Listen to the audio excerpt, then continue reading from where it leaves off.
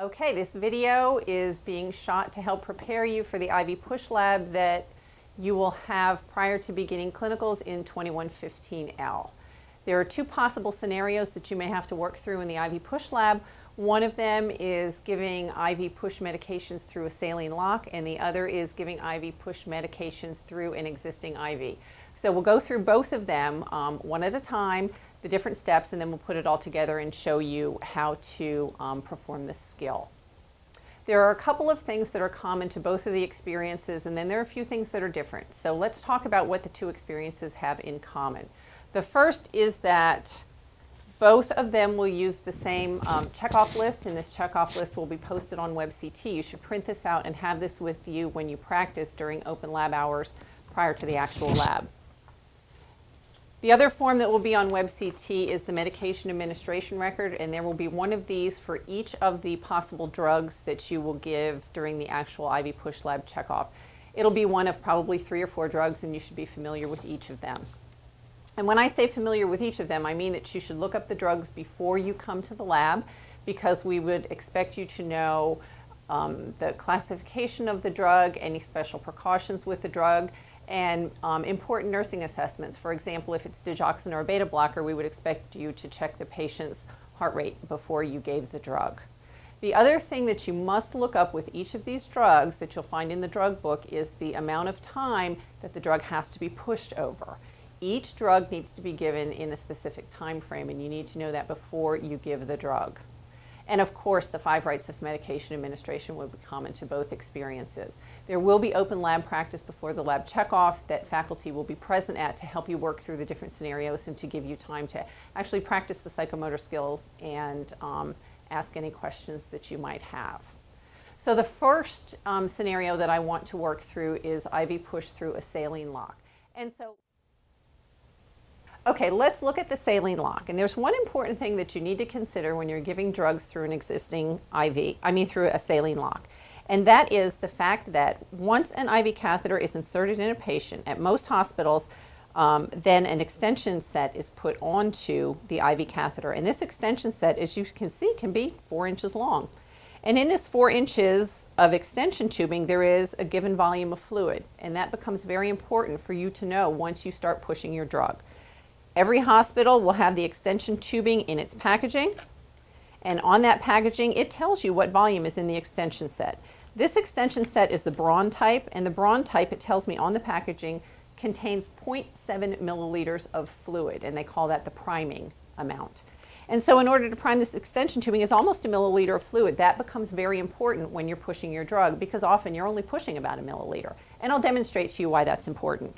The drug that I'm going to be using for demonstration purposes today is Lasix, or furosemide, 10 milligrams per milliliter. So for our demonstration, let's say that I'm giving 20 milligrams of Lasix.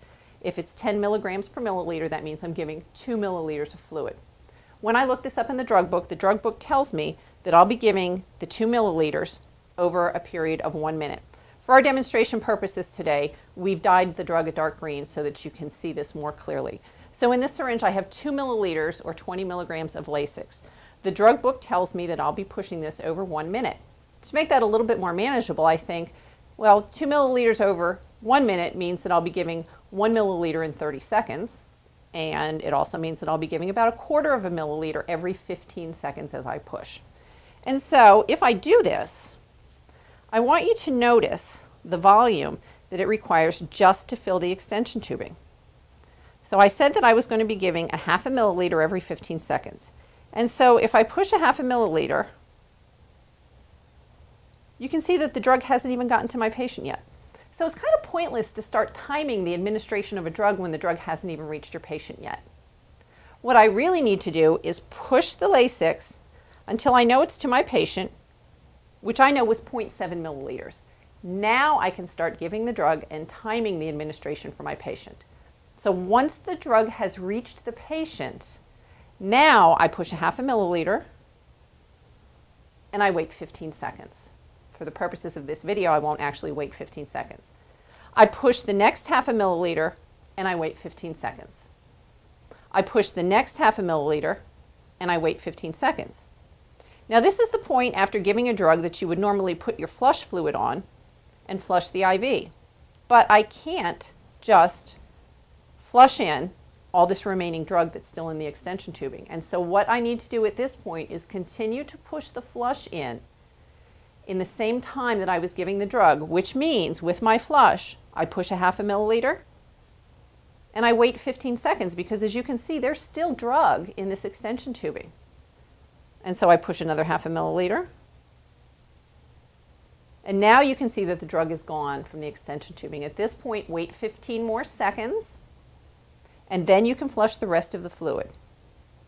So it's really critical when giving IV push drugs that you think about how much fluid is in this and how do I adjust the timing of my medication in order to make sure that my patient gets the medication at the prescribed period of time. So I'm going to put it all together and show you what this will actually look like in the IV push checkoff lab. Let's put it all together and give an IV push drug, and we'll use furosemide 20 milligrams. And so what you need to do initially is collect all your supplies. You'll have a medication Cardex. You're going to verify the information about the drug, the order, the dose, and the route of administration. And as you're gathering information about your drug, you need to gather the nursing information about your drug too. The actions of the drug, what the therapeutic response is expected to be, because once you understand how the patient's supposed to respond to the drug, you'll know what important nursing assessments need to be done before you give the drug. And of course, you need to know side effects and normal dosages of the drug. And please don't forget, you have to know the amount of time that the drug is pushed over. And every IV drug administration book will tell you the amount of time you need to push it over. So once you've gathered all the information about your drug, then you need to gather the supplies that you'll need. 2 flushes, 3 milliliters each, one for before, one for after, and then of course your drug. And again, we'll be giving furosemide 20 milligrams. The furosemide is 10 milligrams per milliliter, so I'll need 2 milliliters. And so just clean off your vial. Now, in most instances, you'll be using a single dose vial. I know when you learned to give insulin, it was a multi-dose vial, and so you had to inject air before you withdrew your drug. You don't need to do that with a single dose vial, which is what you'll usually use in the hospital. So I'll need 2 milliliters of Lasix. Pull up your 2 milliliters. Get rid of any bubbles. And when you're getting rid of bubbles, you have to hold your syringe upright so that the air is on top, and then push the air bubble out. Safely recap your syringe. And then we'll go to the patient's room, taking your supplies and your medication Cardex. When you get to the patient's room, be sure to wash your hands. And then you want to verify, as part of the 5 rights of medication administration, that you've got the right patient. And every patient that you have in the IV push lab will have a name band on. So compare the medication Cardex with the patient's name, date of birth, and medical record number. Once you're sure that you have the correct patient, then you can proceed with giving the medications. So let's go down here. When you come into the patient's room, because it's a saline lock, you need to assess the condition of the IV. Make sure there's no redness, no swelling, no edema, no drainage. And then the second step to verify that your saline lock is still functional is that you need to flush and aspirate before you give the drug to make sure it's in the vein. So clean off the port. Use your first flush. Connect it to the tubing. And the first thing you'll do is aspirate to see if you can get blood return. Pull back a little bit. Oh, I've got a good blood return on this IV. Now, you don't always get a good blood return. That doesn't necessarily mean that you're not in the vein. If you don't get blood return, it may just mean that the catheter is up against the wall of the vessel. And if that happens to you, you don't get blood return, you can just flush slowly and observe for any signs of infiltration, which would mean that you'd see edema start to collect at the end of the catheter. Go ahead and flush slowly. Make sure the patient's not feeling any discomfort as you flush. And if you flush that in and not seen it bubble up, then you know you're in the right place. So you flush beforehand. Clean the port again and put the drug on. And remember what I said about thinking about the length of the tubing. So we've got 2 milliliters of Lasix in this syringe. We're going to give it over a minute, which means we'd give about a 1/2 milliliter every 15 seconds. But we know 0.7 milliliters that we have to account for in this extension tubing. So go ahead and push your 1/2 milliliter. And when you do that, it just barely starts to show up in the tubing. So there's no sense in timing it at this point. What you want to do is go ahead and push until about a milliliter is in, and now you know that the drug is completely filling the tubing. Now you can start to time. So now we'll do half a milliliter, wait 15 seconds. I won't wait 15 seconds for the purposes of this videotape. When you're in your IV push checkoff lab, we actually do want you to wait the required period of time. Another half a milliliter, wait 15 seconds. Another half a milliliter, wait 15 seconds. The last half a milliliter, wait 15 seconds. And now here's the really important thing to notice. Notice that you still have a whole bunch of the drug in the extension tubing. You cannot now put this flush on and just flush this in. You have to wait 15 seconds and then give the flush at the same rate that you gave the drug. Half a milliliter, wait 15 seconds. A half a milliliter, wait 15 seconds. Half a milliliter, wait 15 seconds. Now the drug is out of the tubing. Now we can go ahead and just complete the flush. And now we're finished giving the IV push drug through a saline lock. You can go ahead then and clamp off the tubing on the extension set. Document the medication that you gave, dispose of your needles safely, wash your hands before you leave the patient's room, and you're finished. Okay, part B of our video now will be giving IV push medications through an existing IV. The checkoff sheet that you used for IV medications through an existing IV is the same as for a saline lock. You'll just notice that some of the steps are a little bit different. So some of the unique considerations that go with giving IV medications through an existing IV are that now, in addition to our extension tubing, which we talked about in the saline lock video, we now have another length of tubing before we get to the port where we will be giving our medications. And so you have probably, since it's the same length as that, about another 0.7 milliliters that you need to be thinking about when you give this. Now, we understand that every set of IV tubing is a little bit different, and we can't give you hard and fast rules of exactly how much volume there is to the 1/10 of a milliliter. You just need to be thinking about these things as you give your IV push medications. And the most important thing is to make sure that you give your flush slowly after the medication so that you're not bolusing the patient with a large volume of the drug. So the other thing that is a little bit different when giving IV medications through an existing IV is that you're now going to be injecting a drug into tubing that may already have a drug infusing in it. And in my existing IV, I already have a drug, as you can tell by this yellow label, mixed in the IV. So now I need to wonder if the drug I'm about to give through the IV is compatible with what's hanging in the infusion bag. And in order to figure that out, I need to look at a compatibility chart. And in the lab, we have a compatibility chart on the wall. And in many drug books, right in the front of the drug book, there's also a compatibility chart. So what you need to do is determine what drug you'll be giving, and we'll use furosemide or Lasix again, and then see what the drug is in the bag. And when you come to the lab on the checkoff day, we could have potentially anything in that bag. So you'll need to look at the bag, find the drug that's in the bag, find the drug that you'll be giving on the other list, and then follow those two down to where the two drugs intersect in the little box. And in that box, there will be a code, and it will either say C for compatible, it will say X to tell you it's incompatible, or it may be blank. If it's blank, that means information is not available, and in that case, we will just treat it as if the two drugs are incompatible. And so what that means is if you have an incompatible drug, you have to flush that drug out of the line before you start your IV push. If they're compatible, then it's not a consideration or something that you have to worry about. So and the other thing that you have to think about when giving through an existing IV is, what will you do with the IV while you're pushing your drug? Especially if it's incompatible, you cannot be infusing that IV while you're pushing your drug. And so what you need to do is put this on hold, and on every IV, there's a hold button. Put that on hold. It will generally stop the IV for about a minute. If you forget to turn it back on, the pump will start to alarm to tell you that you forgot to turn it back on. So I'm just going to restart this for now until we're actually ready to start giving the drug. So let's put it all together and actually give the drug through an existing IV. I'll come to my patient's bedside with the medication administration record in my hand, clean my hands. I've already verified that the dose and the route and the correct drug. I'll check my patient's identity against the medication record, name, date of birth, medical record number. Now the next thing I need to check, as I told you, is the drug that I'm giving against the drug in the bag to see if they're compatible or not compatible. And again, we'll be using Lasix or furosemide, 20 milligrams.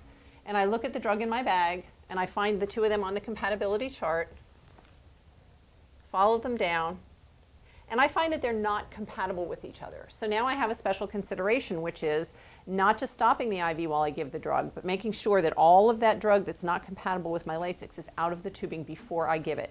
And so what that means is that I need to flush with 10 milliliters of normal saline before I give my Lasix. After the Lasix is done, I need to flush 10 milliliters through before I can restart my IV. So let's do that. I'll draw up my Lasix. And again, if it's a single dose vial, you really don't need to inject air. And most of the time when we give drugs in the hospitals, we're pulling the drugs from a single dose vial. Get your bubbles out. Make sure that you have the correct volume. And I have 2 milliliters. We'll do another check. I have 2 milliliters.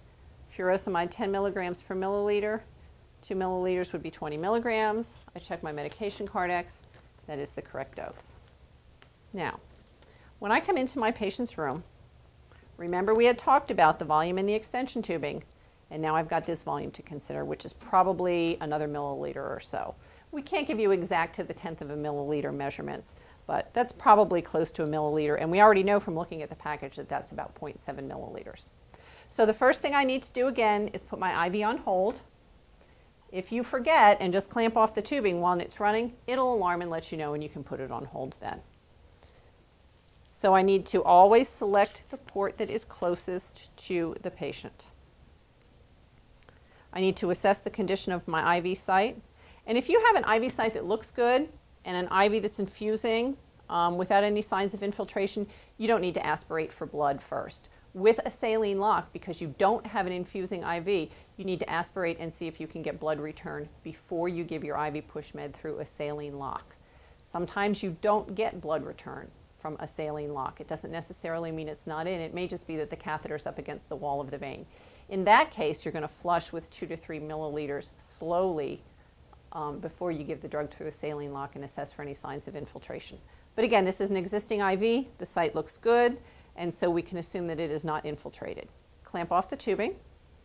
And again, because the drug that's infusing in my bag is incompatible with Lasix, I have to flush with 10 milliliters to make sure that all that drug is out of the tubing before I give my Lasix. All right. Now all the drug is out of the tubing. It's safe for me to give my Lasix, still holding the tubing of the IV clamped. Now, here we go again, thinking about the volume of drug you're giving, which is only 2 milliliters, all this tubing, which is probably a milliliter, and then all this tubing, which we know is 7/10 of a milliliter. That is 1.7 milliliters, or almost all of your Lasix. So you need to think about where the drug is as you're pushing.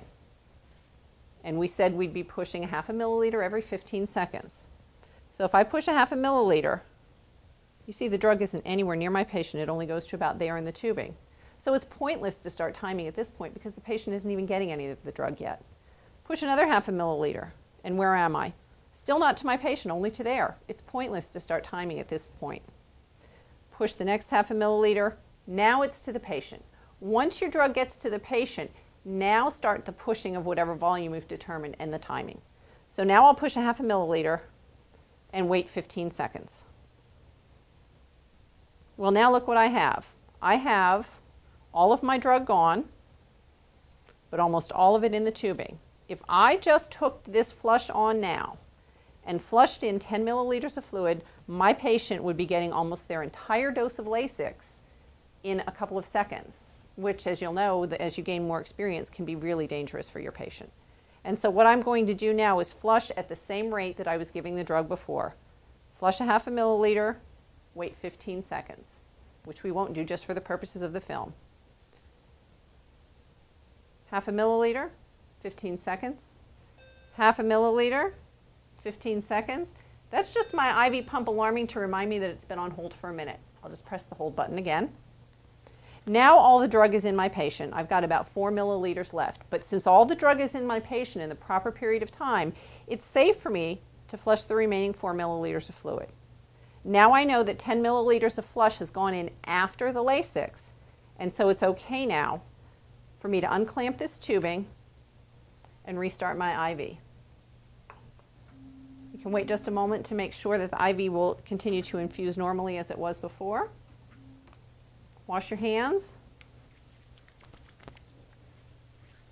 Dispose of your needles appropriately, and then document your medication administration.